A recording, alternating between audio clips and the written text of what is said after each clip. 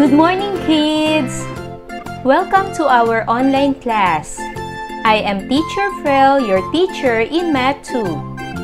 Our lesson for today is about orders of operations involving addition and subtraction.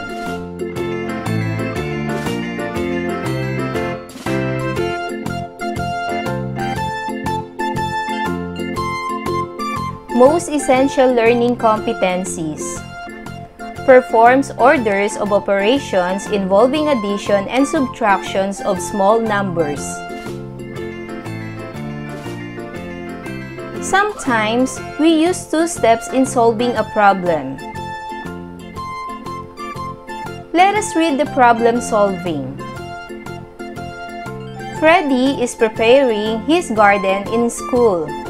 He is mixing 26 kilograms of sand with 56 kilograms of soil.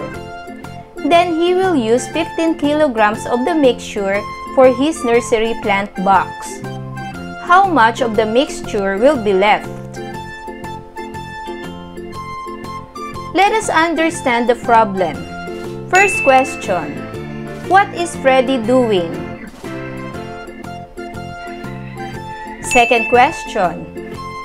What is he mixing together?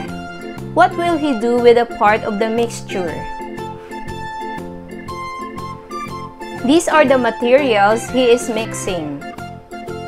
26 kilograms of sand, 56 kilograms of soil, 15 kilograms of mixture to be used for his nursery plant box. Next, plan what to do. How can you find the answer? Find the total amount of soil and sand mixture.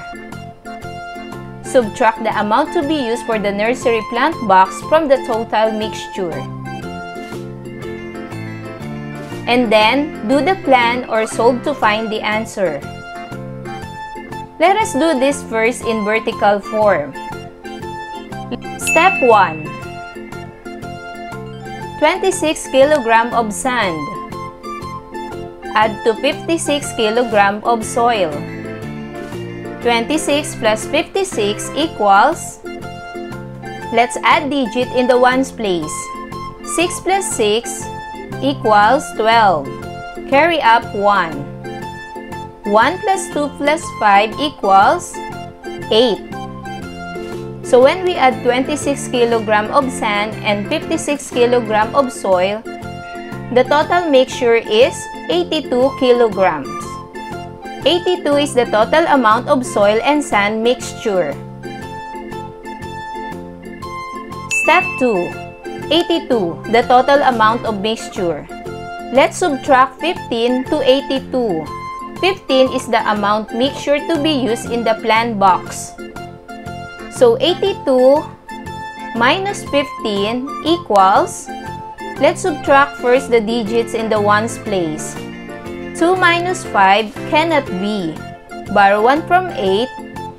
So 8 becomes 7 and 2 will become 12. So 12 minus 5 equals 7. Then 7 minus 1 equals 6. Therefore, there were 67 kilograms of mixtures will be left.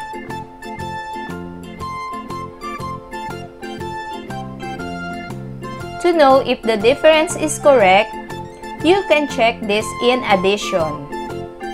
Let's check if the answer is correct. So the answer is 67. This is subtraction. Let's do this in addition. We will be going to add 67 and 15. Let's do this in addition. So 67 plus 15 equals, let's add the digits in the ones place. 7 plus 5 equals 12. Carry up 1. 1 plus 6 plus 1 equals 8. Let's see if the answer is correct. Yes, the answer is correct because the sum in addition is 82 and the minuend in subtraction is 82. So, they are the same. The answer means correct. In math problems, it is important to do the operation in the right order. If you don't, you may end up with the wrong answer. In math, there can be only one correct answer. So mathematicians came up with rules to follow so we can all come up with the same correct answer. The correct order in math is called order operations. Let's see another steps. Do things in parentheses, horizontal form. The given are 26 kg of sand plus 56 kg of soil minus 15 kilograms of mixture to be used for the nursery plant box. Step 1. Add the given numbers inside the parentheses. 26 plus 56 equals 82. Then step 2. Subtract 15 to 82. 82 minus 15 equals 67. There were 67 kilograms of mixture will be left. Now, let us practice. Use the order of operations. Are you ready? Read, analyze, and solve. Understand the problem well. First problem. Mario opened a big basket. There were 85 mangoes. He put 23 ripe mangoes and 19 green mangoes in a smaller basket. How many mangoes remain in the big basket?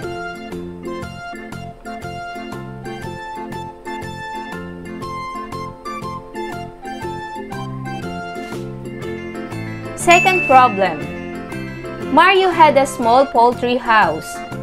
One day, he gathered 38 eggs. The next day, he gathered 47 eggs. If Mario sold 72 eggs, how many eggs were left for his family?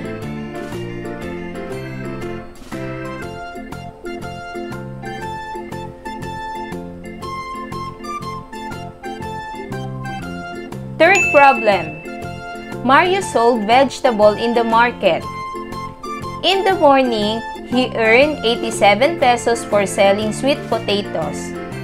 In the afternoon, he earned 92 pesos for selling cucumber.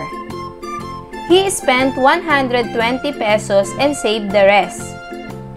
How much money was left with him?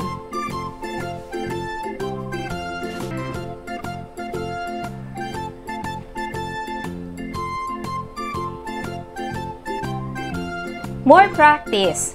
Use the order of operations.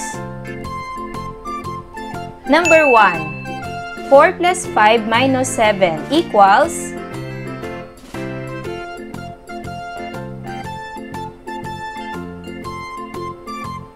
Number 2.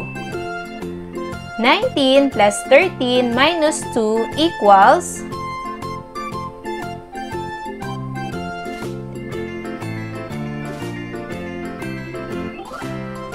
Number 3. 20 plus 3 minus 6 equals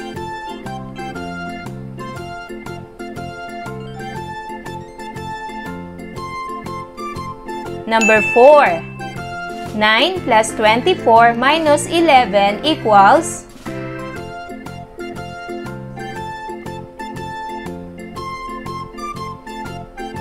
Number 5. 12 plus 7 minus 8 equals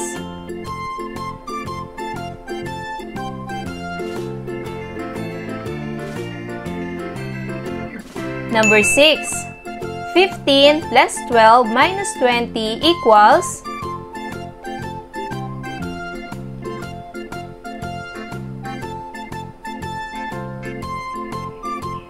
Number 7. 16 plus 22 minus 15 equals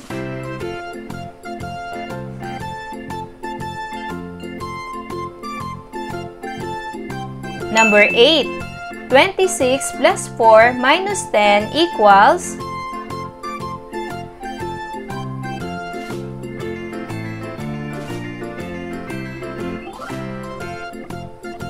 Number 9. 9 plus 32 minus 18 equals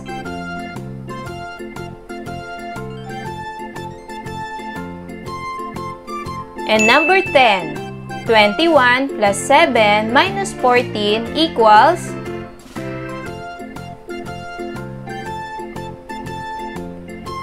very good, kids! Kids, did you understand our lessons today? Very good! Again, what is our lessons? Correct! Orders of operation involving addition and subtraction. Kids, I hope you enjoy our lessons today. Until our next topic, bye-bye, kids!